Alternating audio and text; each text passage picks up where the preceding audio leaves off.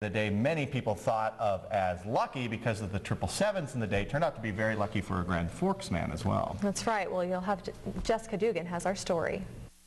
The 911 dispatch center gets about 18,000 calls a year, but one call this Saturday stands out for dispatcher John Biargo.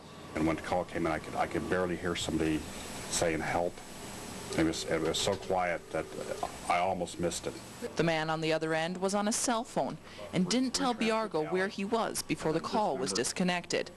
When cell calls first come in, the address that dispatchers get is from the tower the call is made from.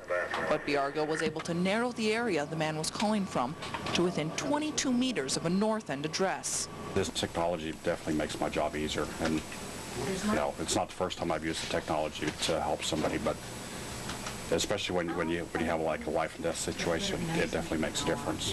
Biargo told police which home to go to, and they found a man who was unresponsive. The man was taken to Altru, and doctors there were able to save him. Officers at the scene say they are glad they got to the home so quickly. It was pretty neat to have something like that get that close. I mean, we got obviously the right address, so who knows what would have happened if we didn't have that technology working for us. In Grand Forks, Jessica Dugan, WDAZ News.